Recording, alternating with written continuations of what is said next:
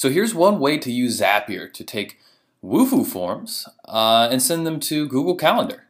This is a really easy process, and once you get your Zapier account set up, all you do is make your first Zap.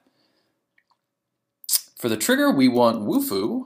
Whenever there's a new form, I want to create a new event. I'm going to do quick add because that's a little easier. So you'll want to set up your account. This is real simple. You just enter your email and your password. Already did that. Also, your same thing with your Google Calendar, and this will walk you through the permissions dialog. After you get that set up, all you need to do is select which form you want to trigger off of. We have a form called appointment request in Wufoo, which we can look at right here. And then we also want to send this to a Google Calendar, and you can choose which calendar. In this case, I'm just going to send it to my normal one. And it's usually pretty helpful to have an example. So I'm going to go ahead and select, let's say, tomorrow at, say, noon. Fun. Submit. Now if I go back and choose this, I'll see a bunch of data around this that I just submitted and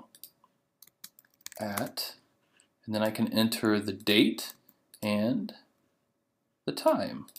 If I continue, I can click this test button, I can send it across, and this will actually send it to Google Calendar right there, and I can see the example fields. And if I refresh my calendar, here we go, I see it at noon. So now I just turn on the Zap, my Zap.